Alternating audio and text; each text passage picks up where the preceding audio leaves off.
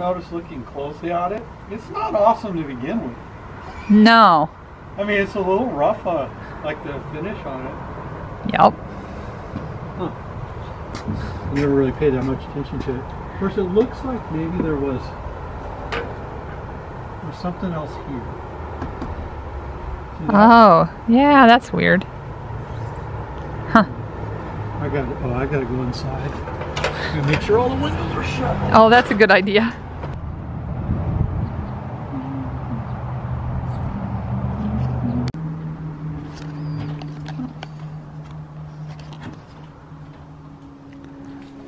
These are kind of cool. They're separate. Let's see the sides. Oh, yeah.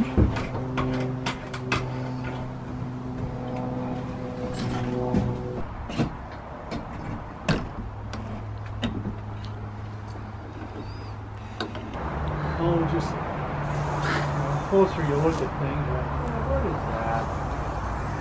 Something else to fix.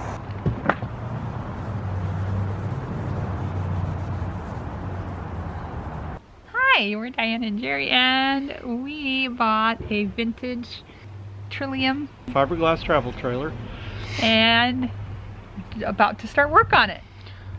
I have already started, but I had to stop so somebody could film. So the very first thing I'm going to do, since I'm waiting on an axle, supply chain collapsed for trailer parts, RV parts, I think, because of the demand.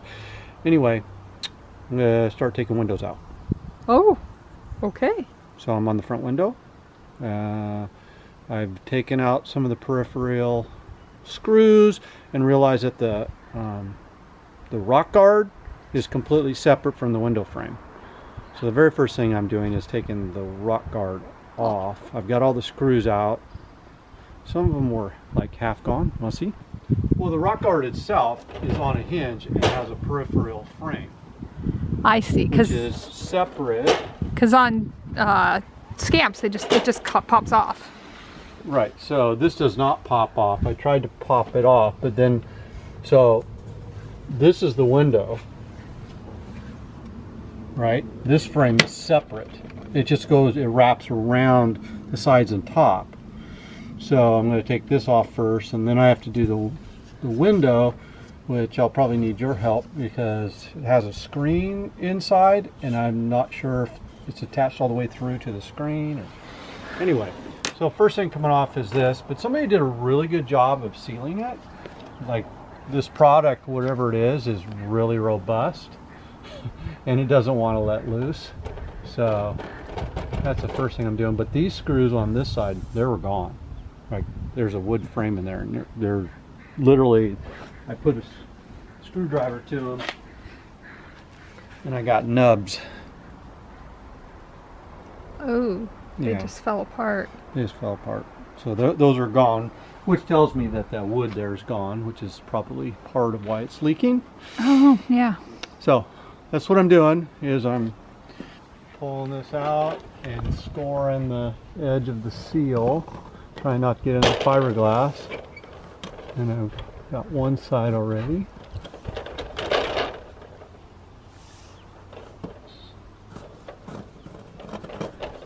That side just about completely loose.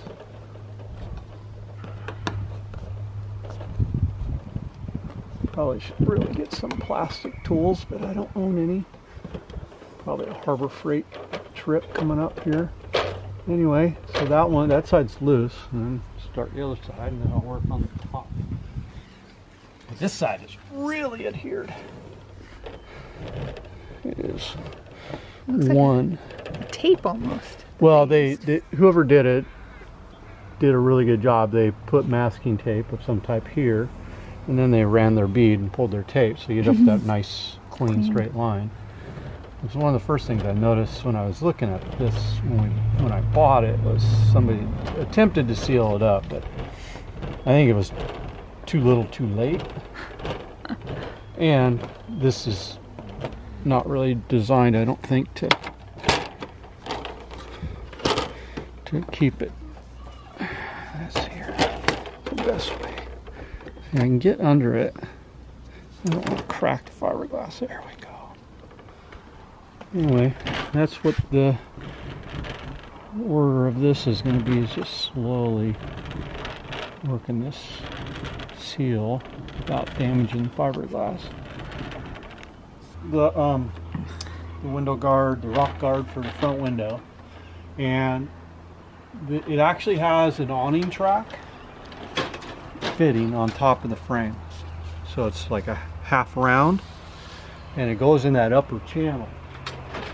So once I got these side brackets undone, I was able to slide this out. I did have to WD-40 it because there's a little bit of corrosion and dirt in there, but then it just it can slide it out to either side. Nice. Right, and so that's out there. Now I got to get that top frame out now. Oh boy. So that's what's going I on didn't there. know it was separate. Yeah, and the way it's locked in here, see this screw here.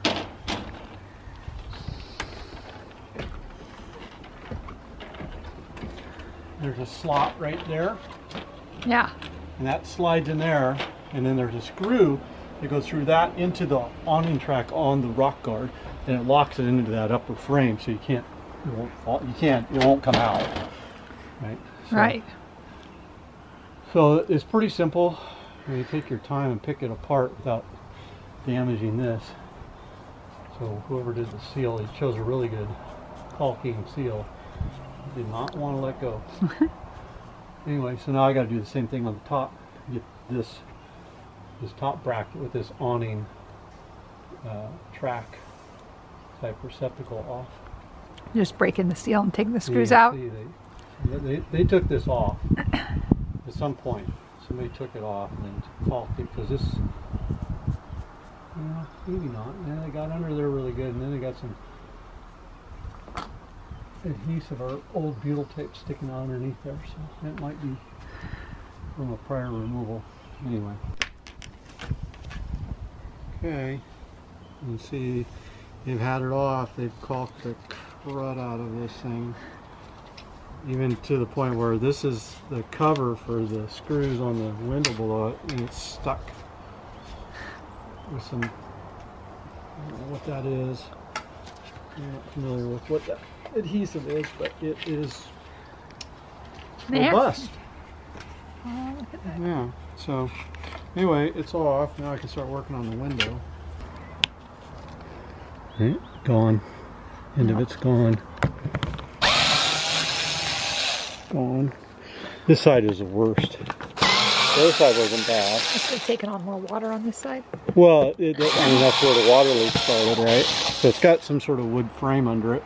That's under that elephant hide stuff. And once it gets a water leak, the water gets into the wood, and then the wood starts to rot. And the leak gets worse, and the rot gets worse, and people try to, rather than fix it, they caulk it, which you can get away with for a long time if you caulk it early enough.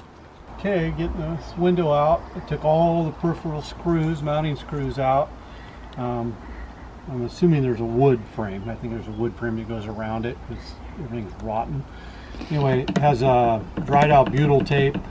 Some of it wants to stick, some of it doesn't, so I slowly work my way around this periphery.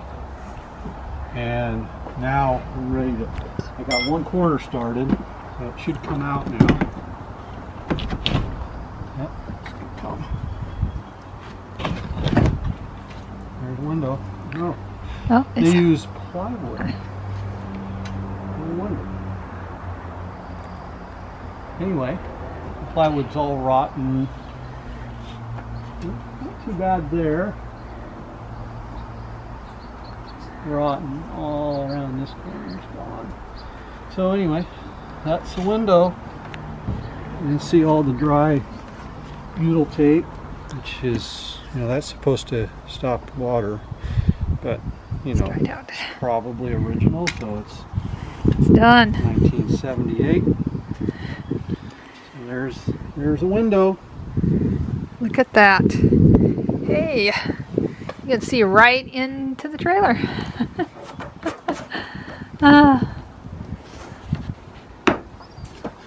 Oh boy. Well, boy's right. This is your shelf. Oh yeah. And the shelf must be